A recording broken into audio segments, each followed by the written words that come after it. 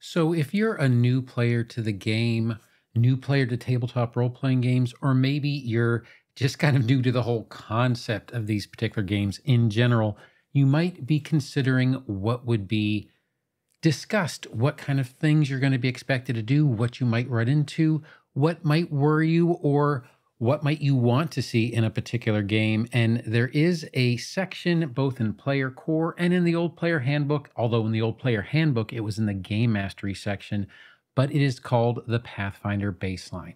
It is a really good small summary of what you can expect during a game, what you should do, what you should limit your conversations to. However, once again, this is a baseline, and we're going to kind of define what a baseline is first, because I'm sure I'm going to get comments later about, the toughness of players or those kind of things. But these are just good baselines, good starting points as to where you might want to consider drawing the lines in your particular campaign. So with that, my name is Don. I'm trying to be the Sly Strategist, and let's go ahead and get into it.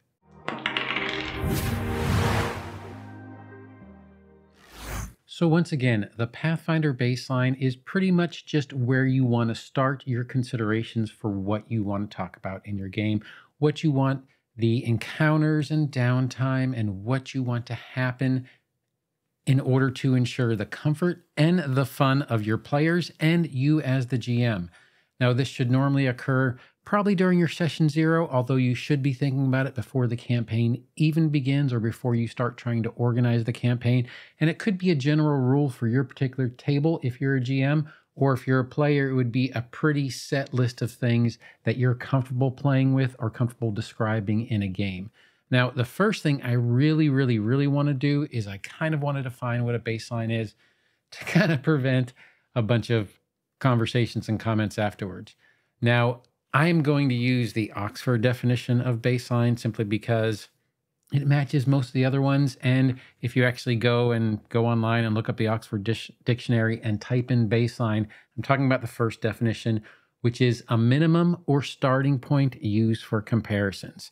So these things that are listed in the particular Pathfinder Baseline section of Player Core and the Old Player's Handbook are basically the minimum or a starting point, and you can adjust it up or down per your table. Once again, Pathfinder is just a set of rules. It isn't a game in and of itself, or maybe not a set of rules, maybe a set of rules and guidelines on how to run a game, and the settings and what occurs during those particular games that you're playing are kind of dependent on the adventure. If you're doing an adventure path, they're pretty much going to follow this baseline. If you're creating your own adventure, you can have it be whatever you want it to be. If you want to run it for kids, you can go ahead and really go well and above this particular baseline in order to ensure that there are no questionable things within your campaign. And if you're playing for a group of people that you know well, then you know what their baselines should be, and you can adjust it as you see fit. But once again, this is the baseline that Paizo and Pathfinder recommend that you keep your campaigns to. So this is just a set of basic assumptions that work for a large portion of groups. So you can kind of think of this as the 80-20 rule, where for 80% of the tables, these are going to be the general baselines, and there's going to be 20% that are going to be either above or below what these baselines should do.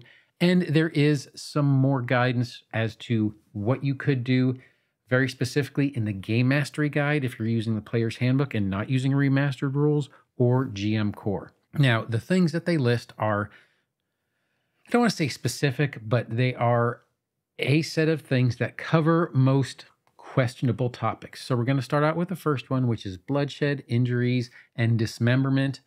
They can be described, however, excessive descriptions of gore and the cruelty in inflicting those particular injuries, bloodshed, and dismemberment should be avoided unless it's agreed upon by your game. And once again, if you're playing for kids or people or a table who doesn't want really big descriptions, then you don't have to go into descriptions of the particular things that are happening.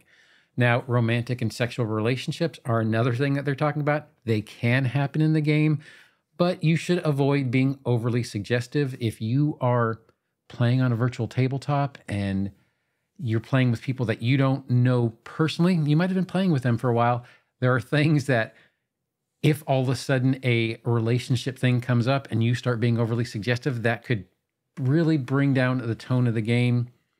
Or if you're playing with a group of players you know well, then you probably will know what their limits are.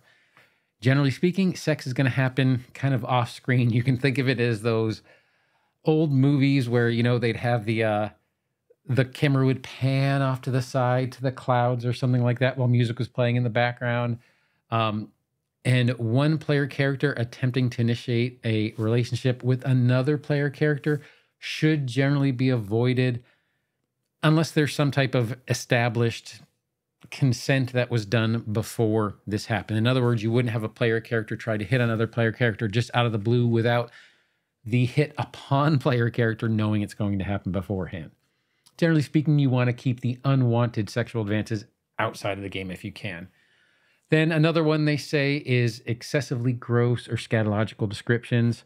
So they do list these a little bit more specifically, but generally speaking, know the level that your player wants. You should establish this at your session 0, or if you're playing with a group of your friends, well, they're your friends, so you should probably know and be willing to talk about it with them. These include things like torture, rape and non-consensual sexual contact or sexual threats. Then there's harm to children, owning slaves, or profiting from slavery. Once again, I know that this was a kind of a contentious issue going from Pathfinder 1st edition to 2nd edition, simply because it existed more in Pathfinder 1st edition and was kind of taken out during Pathfinder 2nd edition. And then there are things like reprehensible uses of mind control magic.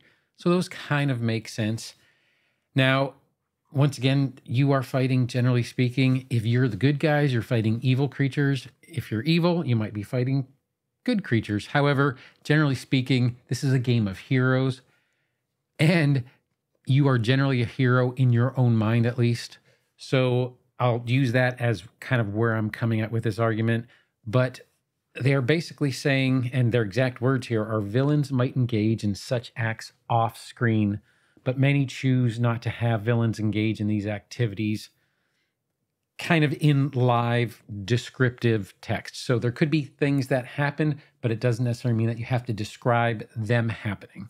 Now, just to reiterate here, now that we're kind of done with that particular section, once again, it does actually exist in Player Core and the Player Handbook, and you can find more information about it in GM Core, and you can look online and listen to other YouTube videos about what they do or how they do it. And you can also preview some of these things in the Player's Handbooks that you can download from Paizo before you start an adventure path if you're concerned about what might be involved in that particular adventure path you're doing. And there is the fact that Paizo is going to start labeling if there are adventures that are kind of appropriate for children as well.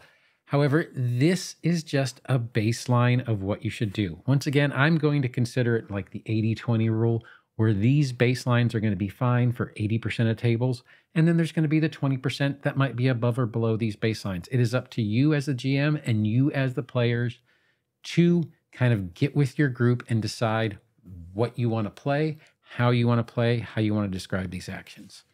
Now, I do hope you enjoyed this video, and if you did, feel free to like, subscribe, or hit that notification bell. But whatever you do, I hope you have a great day and happy adventuring. Thanks.